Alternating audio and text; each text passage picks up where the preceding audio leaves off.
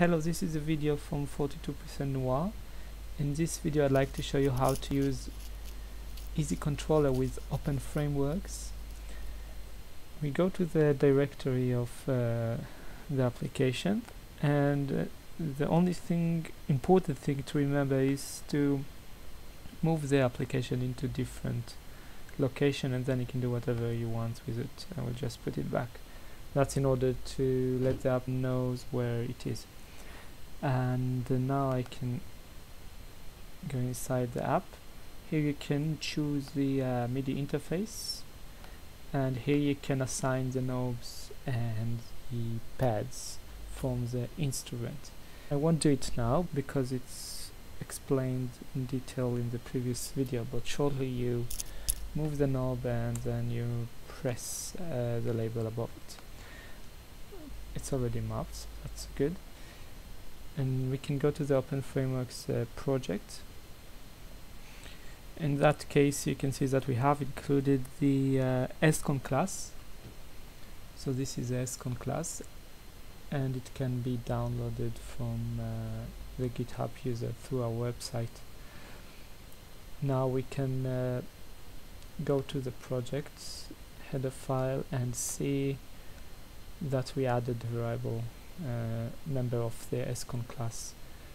In the app itself we can call the functions from the class, so it can be very simple, like label will rename the label of the knob, and that's very important in live playing, so you can tell what each knob does in each song or each software. So you can also initialize some parameters. For example, you can call all S, which will give you a value in all knobs, and P will give you values in all pads, and we can see how it works. So let's run it.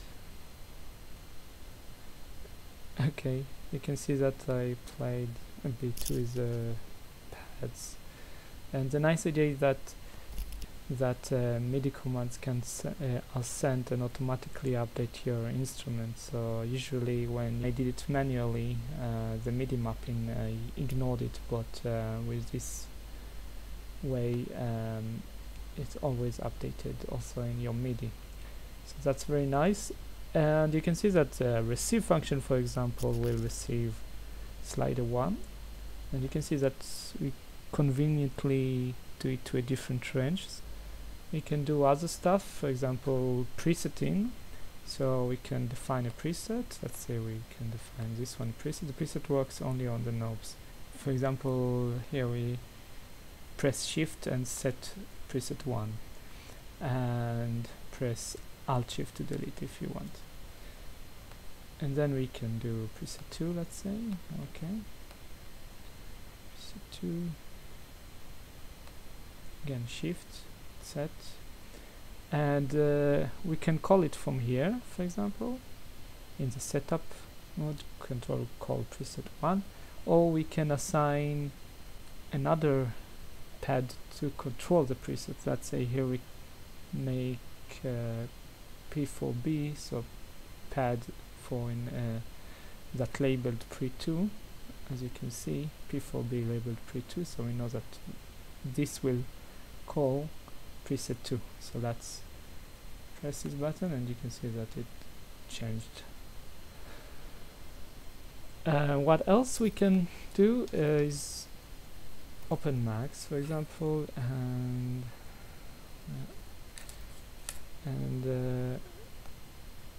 we can communicate also with Max with this. This was explained in the previous video, so I'll just call the external rep_con, and that will light the link for Max.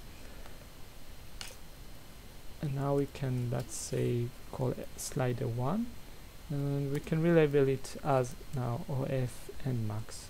Okay, so now we have it here, and if we just add an integer,